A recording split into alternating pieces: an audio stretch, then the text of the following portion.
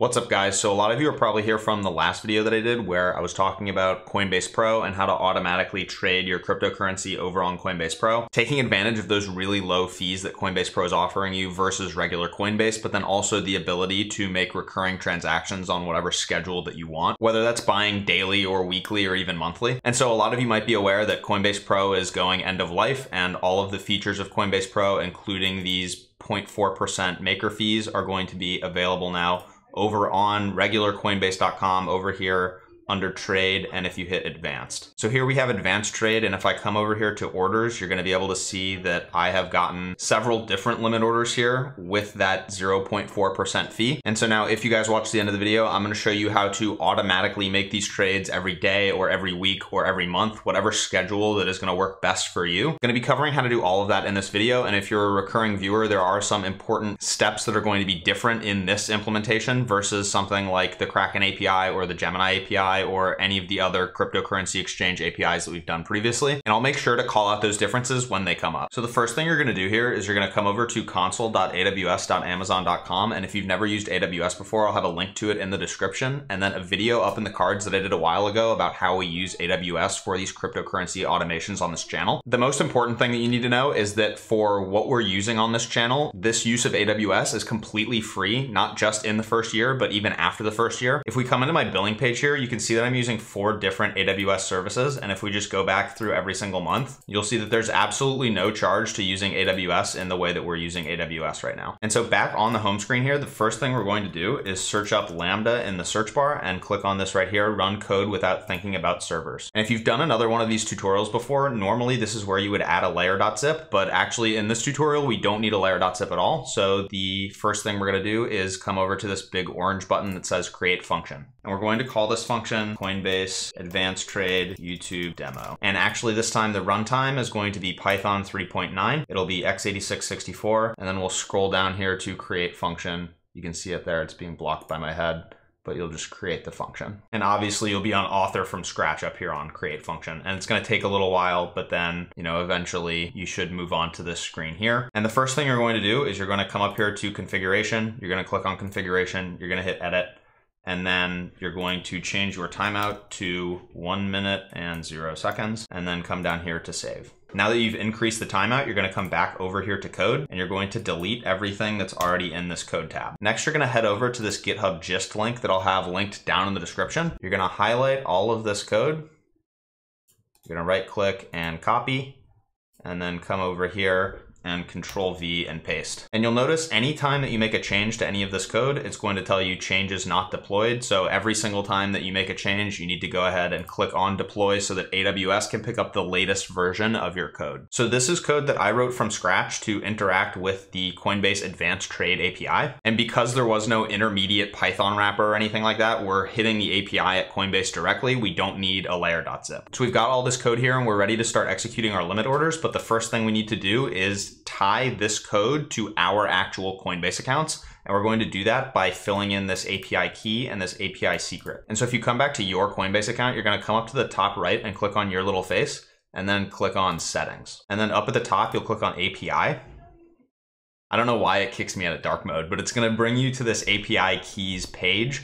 And the first thing you're gonna do is click on new API key. And so for anyone who's done this before, the process here on the new Coinbase API situation is a lot different than it was back on Coinbase Pro. On Coinbase Pro, there were 3 permissions. It was like transfer out, view account balances, and allowed to trade.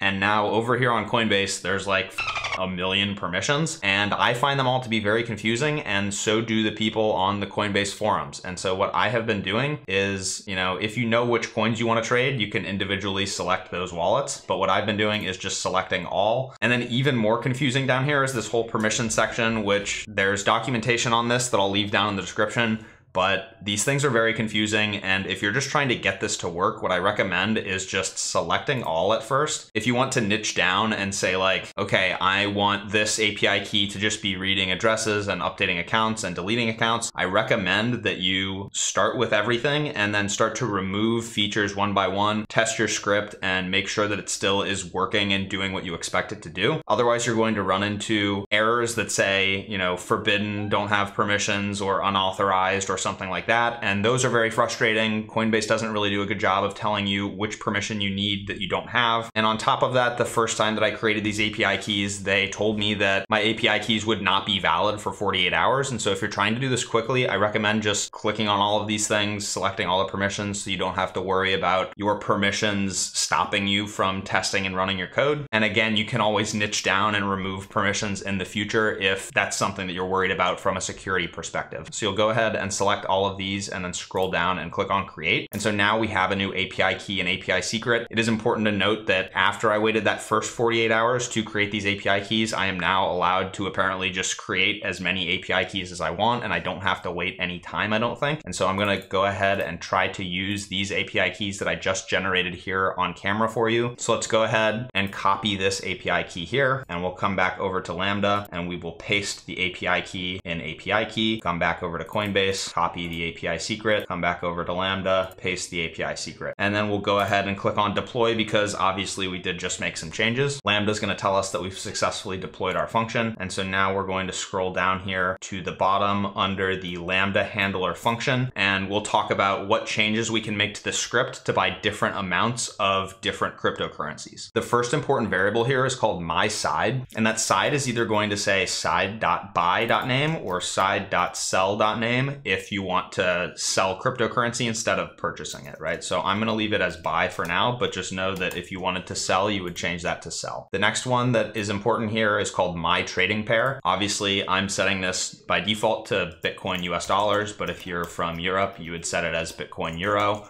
or maybe Ethereum Euro, or maybe Ethereum Bitcoin. You can really do whatever you want with this, and I have a blog post linked in the description that will show you every single trading pair that's currently available on Coinbase. So let's just leave this at Bitcoin US dollars for now. The next important variable is called USD order size, and by default this is going to be $10, but you could change this to $100 or $1,000, and so in this case this would buy $1,000 of Bitcoin. But if, for example, you were trading Ethereum BTC, this is no longer actually US dollars, and this is now how many Bitcoin of Ethereum do you want to buy. So maybe you would buy something like, you know, half a Bitcoin of Ethereum or something like that. It gets kind of wonky when you're dealing with weird trading pairs like this. So I'm just going to leave it to Bitcoin USD because I think that's how most people are going to be dealing with this script. Again, if it was like Bitcoin Euro, this $10 would not be dollars, it would actually be euros. The next important variable here is called factor, and this is basically what's allowing us to take advantage of those lower Coinbase fees on maker orders versus taker orders. So if you can see this Coinbase fees page here, it's saying that taker fees are 0.6% and maker fees are only 0.4%. And you can see back in my trades here, we can see that sometimes here I was getting the 0.4% maker fee and sometimes I was getting the 0.6% taker fee. You should always be getting the maker fee if you use the script how it was written out of the box. But if you start to change variables around and mess with factor a little bit too much, you could end up getting the taker fee instead of the maker fee, which is what we're trying to avoid. So it's important that for buys, the factor is below 1, and it's important that for sells, the factor is above 1. If you came down here to the sell factor and you changed this to something that was below 1, like 0.995 for example, this sell would execute immediately, and the same thing for buy. If you set it to something above 1, it would execute immediately, and you would be taking the taker order instead of the maker order. And then you would be getting the worst fee, which is what we want to avoid here, right? So let's leave them how they are for now. Just know that the closer they get to 1, the faster the order is going to execute, and the further away they get from 1, the longer it's going to take, but the better price execution you're gonna get on your order. Next, down here, we're doing some calculations so that we can set our limit price and our order size correctly. And then finally down here, we're actually placing the limit order. So let's go back into Coinbase and just see how much US dollars and how much Bitcoin I currently have. If we go over to my assets, we'll see that I currently have 25 US dollars and $3 of Bitcoin. So let's go ahead and place a buy order for $15. So if we come back over to our Lambda function, we can come up to USD order size, change this to 15, deploy our code. And then once it's successfully updated, we can click on test. And I'm just gonna call this test here, an event name. And I'm gonna scroll down and hit save. The first time you hit save here, it's not gonna do anything. It's gonna say that your test event was successfully saved, but then you'll click on test actually for the second time, and it's going to show you that your order has been placed. And so now if we head over to Coinbase and we click on advanced and we click on orders, we can see that I now have one open order for a little bit more than $15. Whenever you place an order, it's going to quote you the taker fee. And so this $15, probably 15 times 1.006, which is exactly right. It's quoting me the taker fee, but you'll see that when the order fills, I should be getting an order for $15.06, which is, $15 plus the maker fee of 0.4% here. All right, guys, so we're back here and the order has filled. You can see it down here in order history. And if we go ahead and click on this, you're gonna see that the fee is 6 cents. It was originally quoting us $15.09 for the taker fee, but you can see that as it filled, we got the maker fee. And just to prove this out to you, if we do 6 cents over 15,